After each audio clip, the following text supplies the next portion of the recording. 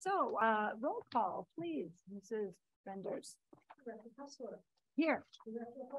Here. Here. Yes. Yes. Okay, thank you. We have a few special presentations today, and are we going to do any of the athletic achievement awards? No, that whole item is going to be postponed. Okay, so we'll be postponing that as most of our accomplished young athletes are in training camps. So we didn't want to present the awards without them here. So we'll be postponing that. And now we're going to have some of my favorite presentations, and that will be from the Conejo Valley Historical Society, followed by the Chumash Indian Museum. So we have Pam Pond and Jana Goldsworthy here from the Historical Society. So you're gonna go, okay, then that's just fine. Barbara Tejada from the Chumash Museum, are you ready to go first? Is that okay? I think it's all ever be, I guess. All right, well, thank you all for this evening, and it's good to see you again. I think it was last June that we were last here, something like that, when I looked at it. So I appreciate we've made it through another year. I do have a presentation to put up to present kind of what's been going on. It's been a little bit of a different year. Obviously, post-pandemic, every year seems to be a different year these days, but so there you go, there we go, perfect. All right, so this is our annual report for 2022. I always kind of have to think about how we did it because our fiscal year is January through December, but we have our school year that's a big part of our programming, that, you know, September through June. So like, how do I put all this together? So I think we've met both things here. So just after being closed for almost a year because of the pandemic, we fully reopened April 10th, 2021. So just a couple months before our last presentation here. Our school in-person field trips, which were normally a really big part of our programs, were still kind of limited. We had teachers still seemed like they were a little hesitant to bring out kids. We're still doing our virtual tours to a certain extent, but I think teachers were kind of tired of that too, the virtual thing. So so our school numbers are definitely down, and you'll see in subsequent slides from previous years. But interestingly, our general visitor attendance that comes out on the weekends, Saturdays and Sundays, was the largest that since we've been tracking. I think we started really tracking everything in like 2016, 2017. So so there was definitely, after we reopened, we saw that the people were just like really excited about getting out again and coming out and visiting. So that was a good news. The lingering effects of the pandemic, we have seen a lot of increased stress and burnout of our staff and volunteers. We lost some volunteers, we lost some staff, we lost some board members as people, their interests have changed, things have come up in their lives. So, you know, but that's kind of what the situation is in museums kind of across the state, across the country, and some of the publications and descriptions that I've been seeing in general. I'm a member of the Central Coast Museum Directors Group that's primarily started with Santa Barbara based museums, but they decided to you know, open it up to us Ventura, and I don't even think there are any San Luis Obispo County people on there, but they're supposed to be allowed. But it's everyone's kind of dealing with the same types of things. So let me just I'll go into our public hours on the weekend. So we're fully reopened Saturdays 10 to 4, Sundays noon to 4. Saturdays used to be our big day. We're finding that's really shifted that now Sundays tends to be our big day, probably because everyone else has other events going and things in, you know, athletics going on Saturdays. So in 2021, the calendar year, our attendance was a little over 2,600 visitors, which is a lot for us, only being open a couple days a year, and it's the largest since we've been tracking in 2017, even pre-pandemic. And just based on our numbers so far for this year, we're on track to meet or exceed those numbers, which is great. We did increase our admissions fees this year by additional $2, so it's $7 adults, $5 seniors or kids. We'd had 5 and 3 for years and years and years, and just with the cost of everything going up, you know, I know that kind of doesn't help with the inflation, but we had to go up too. But that's been a big help because we've had such much greater attendance as well. So as I mentioned, our school tours, the numbers are a lot lower than they have been in the past. So we had 541 students through virtual programs, 1,288 students in-person, and normally we have, you know, 5,000–6,000 kids in a year that come through. So the numbers were definitely down this year. We unfortunately had 2 of our educators leave for other opportunities, full-time position, another one went to a college teaching position. So we were kind of, we've been down to two education staff. We're actually looking to hire our education specialist, refill our education specialist who coordinates the whole education program. We're doing interviews next week. And just in general, our volunteer interest, we tend to get a lot of student volunteers.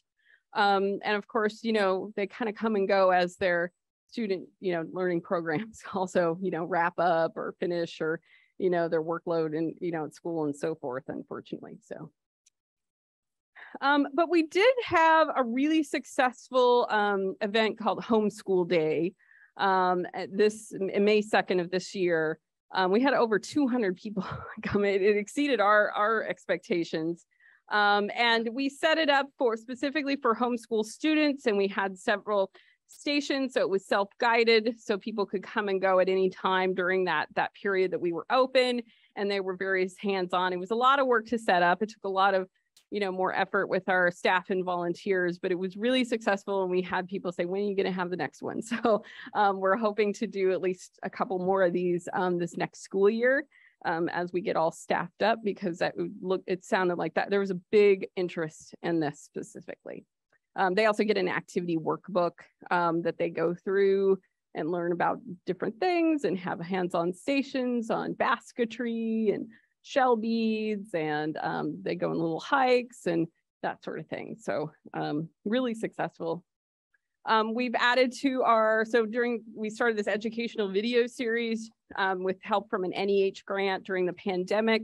That grant money ran out, but we've still been working on these. So we added a few more, 8 new videos this last year, one on basket weaving, one on flint napping, bead making, and we have a couple little promotional pieces that we could use for, you know, recruiting volunteers and just general overviews of the museum itself. We're up to 352 subscribers and over 18,000 views. So, but some of these videos we actually use for our virtual school program. So some of them have lots of views because we send those playlists out to teachers ahead of the little virtual tour. So we did a whole bunch of more workshops though this year. We had started the workshops, I think last year, kind of small hands-on, you know, no more than about 25 people could make various things with some of our native educators. And they were really successful. We did several of them this year. We did one on basket weaving, flint napping, native trees and treats was really popular, and teas and treats. And we did a seaweed rattle making workshop that was also really popular. So we're hoping to do a bunch more of those this next year. We didn't have a lot of events this year just because, you know, up and down with the pandemic. We had definitely some suffering from some staffing issues. But we did have an ethnobotany day again this year, which is always popular. We did a new event called Wildlife Day because This last year, we had several sick bobcats and a sick owl show up on our property. And most of them, I think only one survived. Unfortunately, one bobcat survived. They all had mange from rodent poisoning from the surrounding communities. So we had made all these connections with some of these organizations like the Ojai Raptor Center, and we had National Park Service came out. This was a really popular event, and we were talking all about, you know, wildlife in general and not using poison and that sort of thing. And so we're going to do this again this year because it was really popular, really informative. And I heard the local neighborhood voted to not use rat poisoning anymore, so which is huge, huge news. We also did our, every year we do our winter solstice and holiday boutique. So that's always popular. We've kind of got it set now, and it's the second Sunday of December, I think is what we are doing.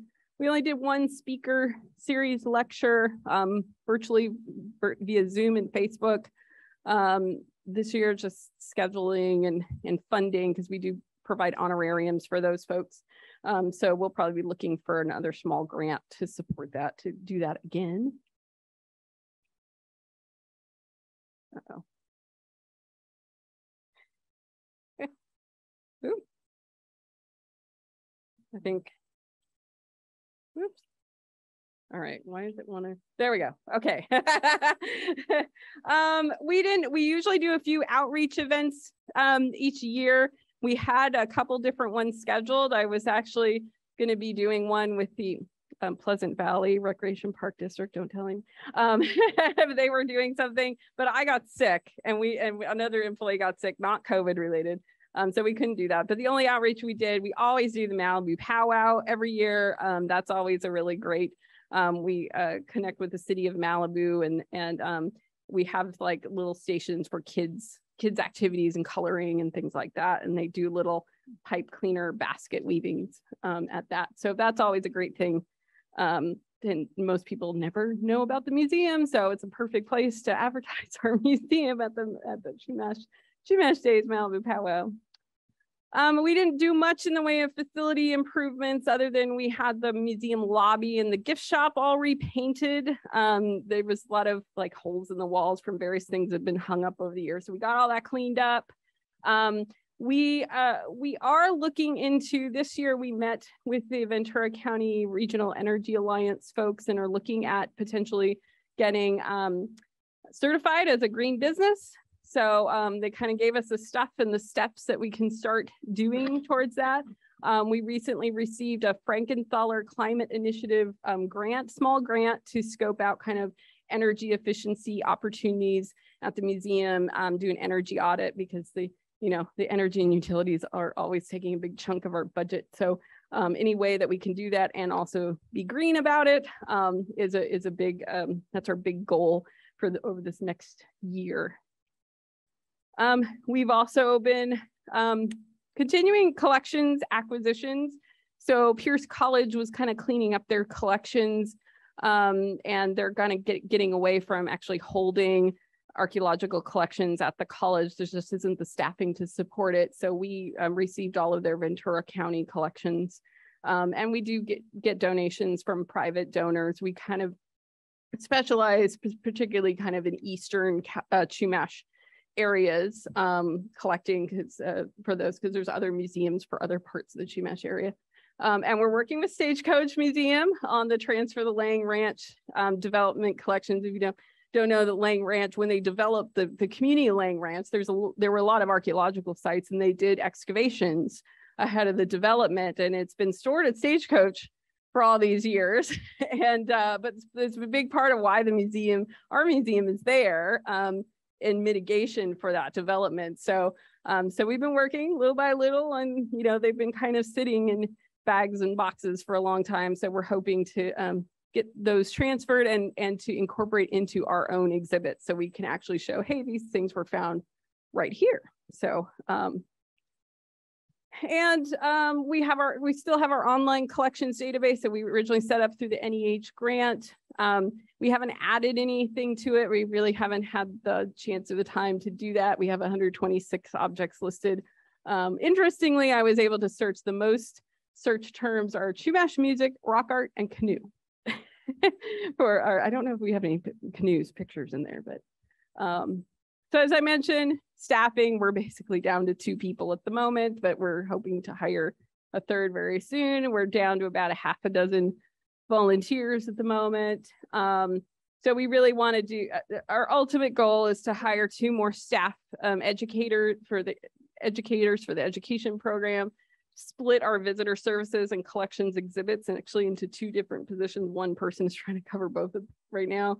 And really what we were working on before the pandemic is to hire an overall director for the whole thing. I've been kind of standing in and I'm spread thin. I'm getting tired. So we really need someone dedicated to that. So I haven't been able to do as much as I would like to do because I have another full-time job. So like running state park. That's right.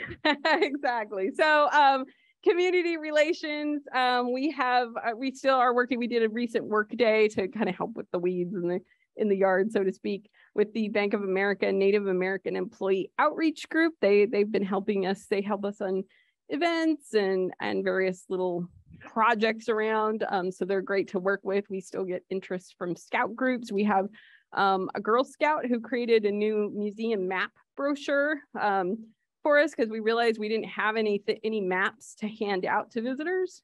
So now we have one. And we've been talking to some folks, some Chumash folks about a potential mural project at the couple different options for a Native-led mural, essentially getting Native youth involved in a mural project. So we'll see where that goes. Financial stability, it's been difficult. It's still difficult. There was a lot of help during the pandemic. That's kind of all finished up, but we're still not back to our regular operating hours. So we're in this kind of weird limbo. We've pretty much exhausted all of our cost savings opportunities, except for looking into solar eventually. We're always looking for grant opportunities. One of the things we're kind of the next step is to start looking at general fundraising for operational needs, but grants don't normally fund. So trying to build up our capacity to do just general fundraising. So I'm all ears if anyone has any suggestions. And just kind of comparison 2020. So you can see like half of our income the past couple of years has been through grants, which has been great.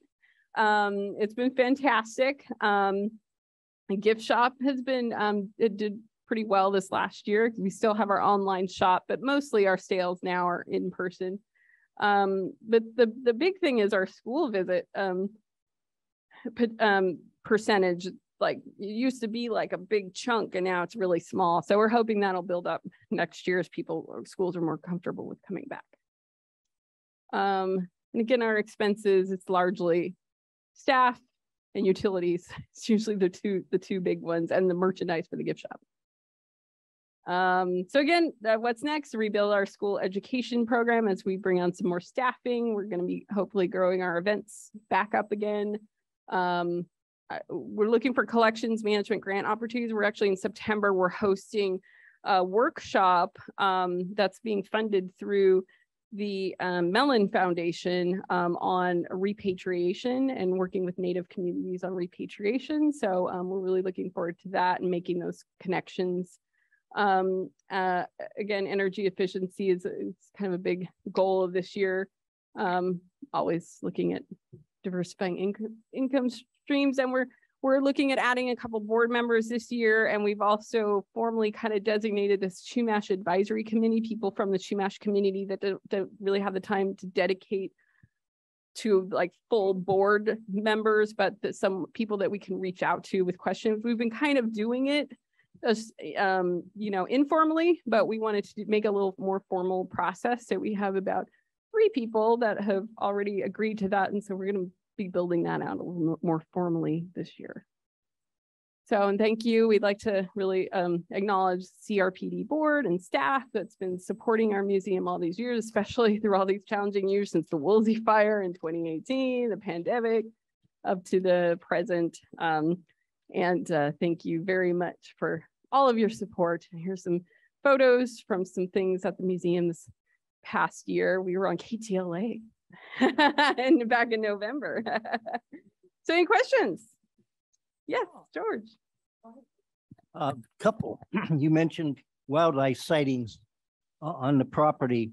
Now, was that through video, camera type thing, trail cameras, or individuals? Individuals, people. We had we had some sick bobcats, so they weren't doing normal bobcat behavior where they were hiding. They were kind of hanging out close by the museum, and we had visitors come in. It's like, hey, there's a bobcat like hanging out there, and we're like, that's really weird.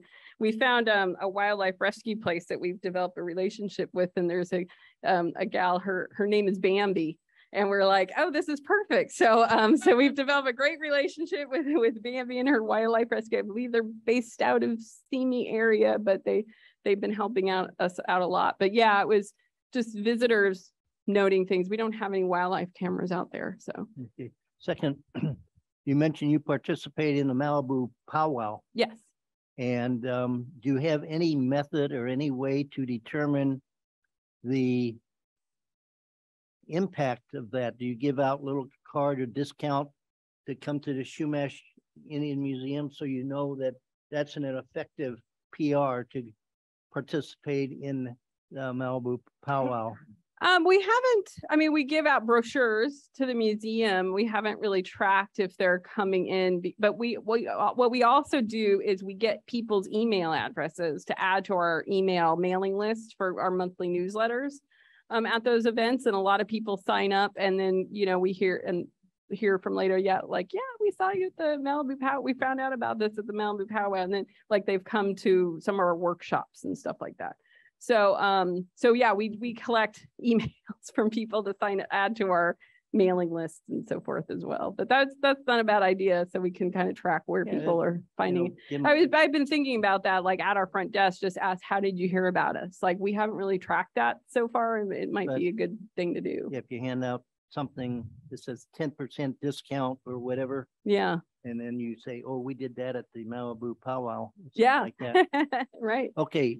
The Chumash Indian Museum, as some people know, is very near and dear to my heart. I was chair when we took it over a number of years ago, and I was very involved in activities there and bringing groups and so forth. We had many, I don't know, right word, camp out breakfasts, and then we'd take a hike, to the caves and things like that. Do you have activities? You've been short staffed, so yeah, I'm assuming that hasn't taken place, but similar hiking activities and pointing out like that play field, I forget the. Yes, yeah, we tried. We have guided nature hikes. We don't go to the cave anymore because the stairs burned out during the Woolsey fire, and we haven't been able to find someone that can kind of redo it all. But we do have guided nature hikes periodically for groups, and it's part of the school program for sure. We were actually working with someone. We didn't get a lot of interest with it, but there is a Chumash group that is trying to re-establish the traditional shinny game. And we were going to do like a workshop and demonstrations out on our game field. But that ended up not happening. I think people just didn't understand what it was. So we're hoping one of the events that we want to have is like a game day, where we kind of highlight all the different types of Chumash games and use the game field for that sort of demonstration and have an actual real shinny game. Well, Barbara, thank you so much for all the work you put into the Chumash Indian Museum. Well, thank you. And the best of luck in bringing those numbers up and busing the kids in. Yep. Thank you. We have applied for a grant through the state museum grant program. We're still waiting to hear. It would pay for bus transportation, and as well as their admissions to kids from Title I schools from all over. And we put in for a fairly substantial grant. So fingers crossed. We still haven't heard yet, but I think we're supposed to hear next month. So thank you. Any other questions? Yeah, check. Director Nichols, and then something. Thank you. Thank you for the presentation. Always good to keep up with the latest activities out there. You mentioned a lot about staffing. I just was wondering, what would you consider full staffing for the organization? Not only bodies, but how many hours per week are these individuals participating? Well, all our staff has been working part-time, roughly.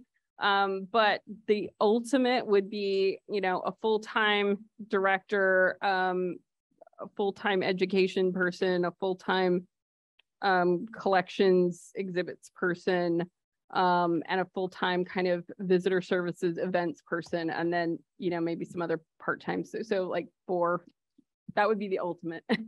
4 full-time, and then a couple, 2 or 3 part-time educators or front desk people to support. I mean, it's a small museum, and I think a lot of people always thought, well, you could only have really only need 1 or 2 staff. But if we really want to develop these programs out, I think that's what we would need. I mean, getting there is another story.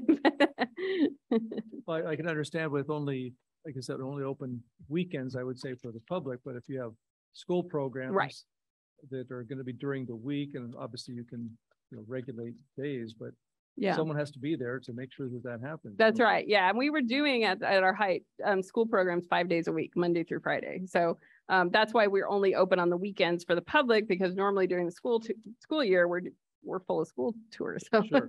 Okay. All right. And then just a question. This came up earlier, a different organization, but there's been a lot of talk about the name Indian being offensive to some. And I know we just had a discussion on some of our open space trails, whether to include that name, but the organization still retains that name. Has that been part of the discussion on the board? Is that something that some find offensive or some don't? I just was curious how your organization has positioned itself with that. Yeah, it's been a question that's come up a lot more recently. And we were originally the Chumash Interpretive Center, but the public was unclear what interpretive center meant. And so several years ago, it changed to Chumash Indian Museum. And there's a lot of other that's come up, with my role at state parks. We have the State Indian Museum.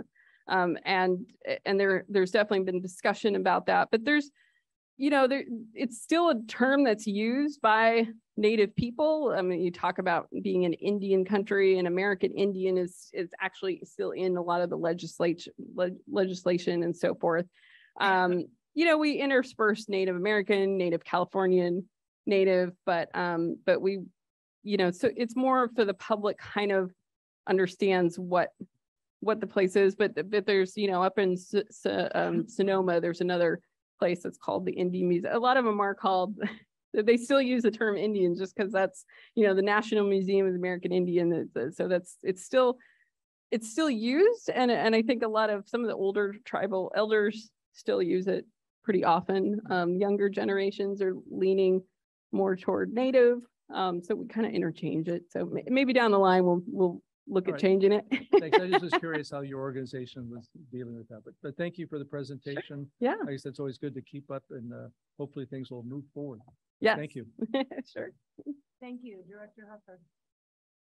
Barbara, just want to add my thanks for the update. I think it's been at least a couple of years since we got an update on what's going on with the museum, so it's good to hear about that. And I'll admit, I haven't been back there in several years, so this will incentivize me there you go. to get back there on a Saturday or Sunday.